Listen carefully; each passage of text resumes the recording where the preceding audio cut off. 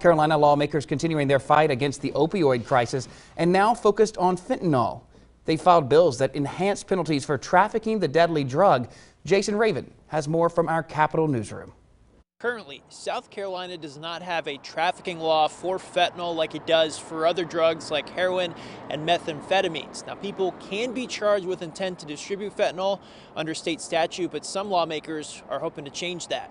A slew of bills dealing with fentanyl have been pre-filed at the State House ahead of next year's session. Now, one bill filed by State Rep Doug Gilliam of Union County would enhance penalties for anyone caught trafficking fentanyl. Law enforcement say the synthetic opioid has been driving an increase in fatal drug overdoses across the country and in South Carolina. According to the latest data from the State Health Department, fentanyl was responsible for 1,100 overdose deaths in 2020 in South Carolina.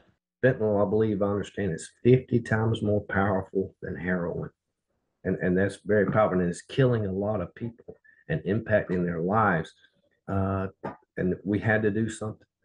Now, this isn't the first time bills like this have been introduced at the State House. Now, critics are worried about additional mandatory minimum sentences. Representative Gilliam says he's hopeful the bill gets across the finish line this year. Jason Raven, WSAV News 3, on your side.